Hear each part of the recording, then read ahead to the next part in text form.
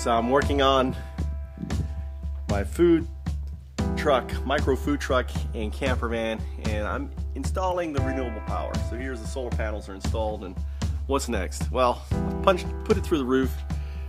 Now, two things that you have to figure out is, number one, where it's going to go. And what I decided was, down under here, there's a little space under here, makes perfect for the power and the MPPT and everything else. So that's where I'm going to stick it. So then, obviously now, it's routing.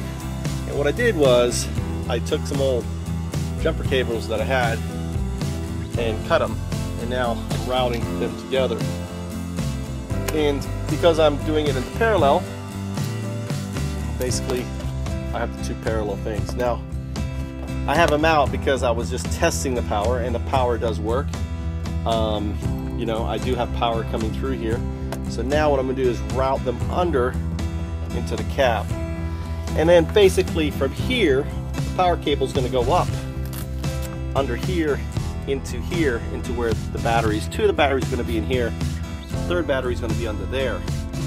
So I've ordered basically a tool that's going to allow me to run 3 batteries on my car, and it's going to ensure that I don't kill the alternator, and it will cut off one of the batteries. So that's the plan. I can't think what it's called right now, but that's what I've installed. The other thing I've ordered basically a comban, a flyer, a banner, 2 of them. They're going to go basically on the car, and it's just going to be images.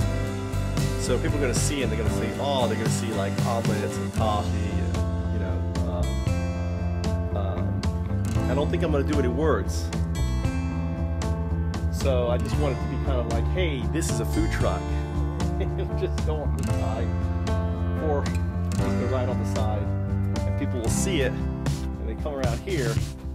And I have my shelving set in. I showed that in the other video, but I have one shelving that comes up here, another one that extends inward down here, and they tie onto this here. I may have to do this one. I tried to do the bolts differently, and these did not take. I had the nuts on the inside, so I'm probably going to take this off, do the same thing, put the bolts in this way. I need at least, I think, 1 bolt. I don't know if I actually need it because it's pretty much in there on 2. Having just 1 more in here would be better. I mean, I went overkill here. This thing isn't moving at all. So that's it. We're coming along here. So I've got the, you know, where I'm going to work. I just got to get the power going, and ultimately I'll have most of that done today, and I can actually test it with the batteries charging and maybe even trying to see how long I can cook in here and do some okonomiyaki testing.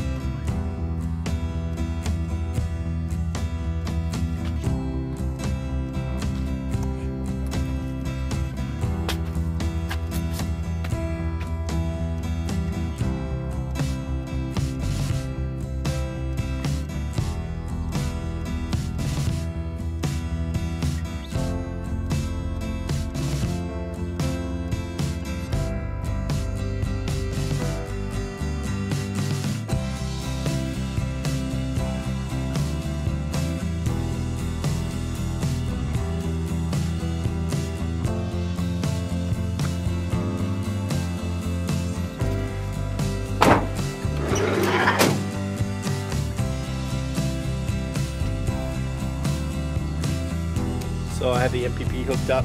It's actually powering the battery. I'm going to hook up this inverter, 3,000 watt inverter. I've got another one coming. It's much bigger than what I need. This MPPT is actually good for 300 watts, 300 volts, and I have 200 volts, and another 500 coming from wind. So I thought about maybe putting a little thing charging too, a little wind thing that I can pop up. I haven't figured out how I'm going to do that yet, or if I'm going to do it, but I do have an option to connect wind power, and I get 500 watts from that too coming in here. So now let's tuck it under. One of the questions actually I do have is, do I connect the inverter to the MPPT, or do I connect the inverter directly to the battery? And I'm thinking I do the battery, only because the inverter does detect the range of the battery, even though there is an outlet here, which ultimately I could use. So there's another outlet here for DC power that I could use, maybe even for the front inverter or something. Who knows? I'm not sure what I should do here, but right now I'm going to connect this directly to the battery. Alright, just testing. This is basically a 400 watt drill piece, 100 volts, 400 watts, and you can see here, put a load on this.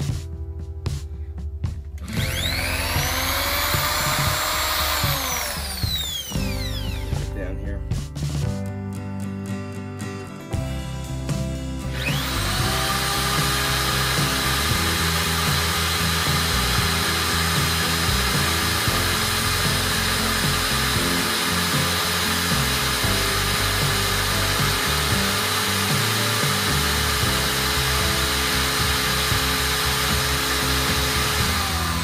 The initial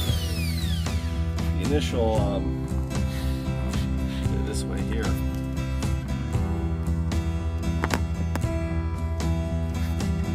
Initial load. Holy, battery's already up.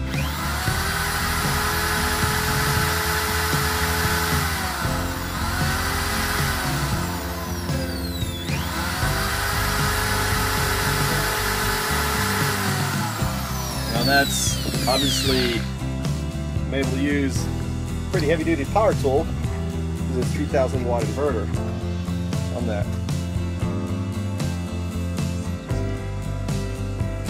On there, show my neighbor. Finally removed. So here is the secondary battery hooked up, and I've actually labeled stuff here. Things I really recommend you doing: go ahead and take the time to cover your reds and stuff if you're new, and it's just ensure. So this is my inverter positive, this is my parallel positive, my inverter negative, my parallel connection negative, my MPPT. And you're probably, where's the negative, where's the positive? Well, the positive is coming here off this battery. Now what I'm thinking about doing too is probably I should have, I've got the negative inverter here, probably should have the positive inverter on this here. So basically what I'm doing is drawing energy off the two batteries instead of drawing everything off this one. The inverter is basically going to be pulling off this one instead of pulling off this one and this one. Make sense? So by putting the inverter on this one here, you know, have the positive, the negative on two different batteries. So basically the idea there is you got the power coming in here, charging these batteries. And here's an interesting thing that I'm doing is I'm using these MPP4s, MC4s. These are the connectors, and you know, using them as a multiple connector to the battery, you know, on it. So I think that should be fine. I don't think batteries, it just kind of clears things up. You don't have a lot of stuff like on it, everything's coming off it. I hope these wires, have to, you know, keep an eye on these wires, run it and make sure these wires aren't getting too hot, which I don't think they should be. So yeah, I'm really tempted to add here. See, all I need to do, the cool thing here, is add this to that there. and then basically I can add the inverter positive. So I have the inverter negative on this battery and the inverter positive on this battery.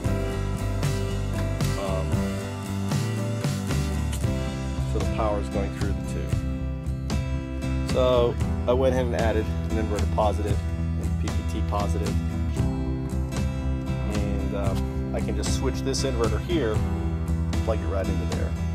I really like these NC4 connectors. It means I can basically unplug this battery, take it out, and and actually if I plug this in there, then I'm not having to switch it out.